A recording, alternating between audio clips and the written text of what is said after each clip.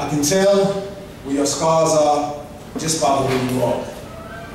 And every assault that you have endured has ensured your every step.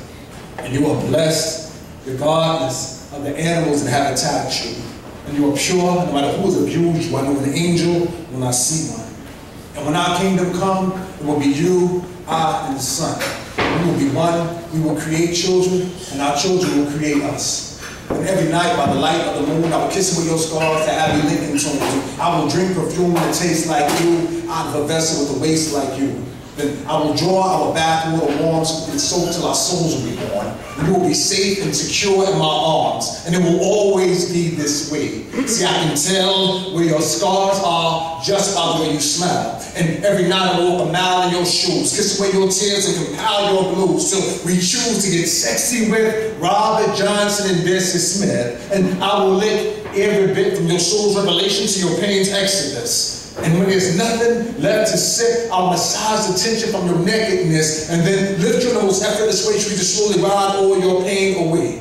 And since I've been calling, I haven't written a lyric. I mean, why should I when I can call upon spirits with rhythms and flows that dance like Africans who slave on rubber plantations in the Belgian Congo, whose souls blaze more brilliant than Leopold's. And even tonight, as new graves grow cold and chlorofluorocarbons warm up the globe, they live like that deep-ass John Carpenter flick. I mean, can we agree that the Orisha still permeates Santeria? Can we agree that Bordeaux has made itself at home in the Catholic Church and the soul? And when you see me amongst the leaves, don't think that I'm praying to the trees, I'm praying through the trees. Like this poetry is now playing through me. See, I am a vessel like the good ship Jesus. I float in the direction which the actual Son of Man teaches. See, death is like a prison full of souls that had to surrender, but the inmates can still make things happen from the outside, be able to propagate their agenda. And tree roots, constellations, rivers, streams, these are the evidence of things not seen. Think the Haitian Revolution was Toussaint and Dessalines. No, that was the evidence of things not seen. They say superstition is the name that the ignorant give to their ignorance. There must be a lot of superstition going around because cash has a spiritual significance with pyramids and acacia trees and signs and symbols of deities taken from my Keeper-Line libraries and now permanently stored in the bag.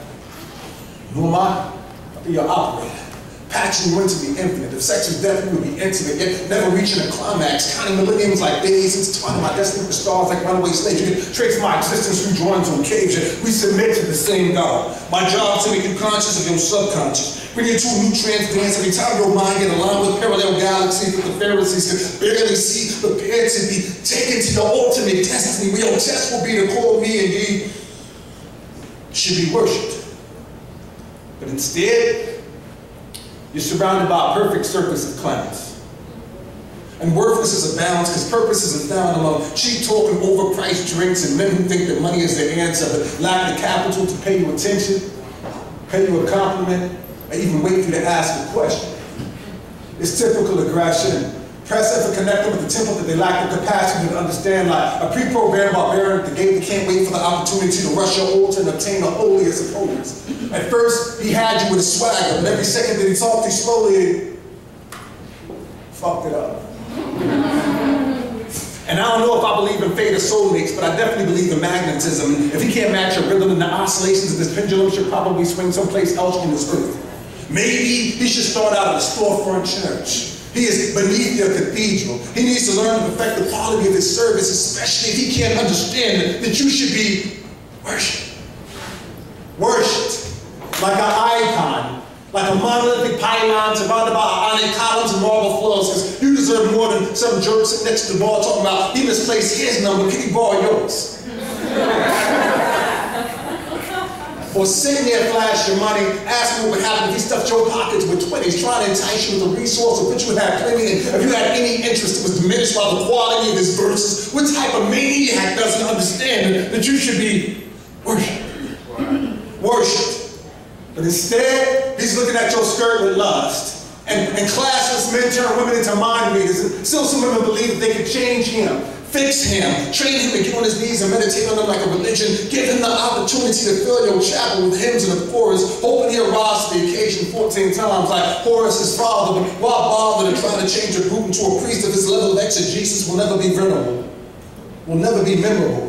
He lacks the level of levity necessary to levitate your bacilla above the surface. And until you begin to perceive men's energy, you'll never see the degree of spirituality with which you could be.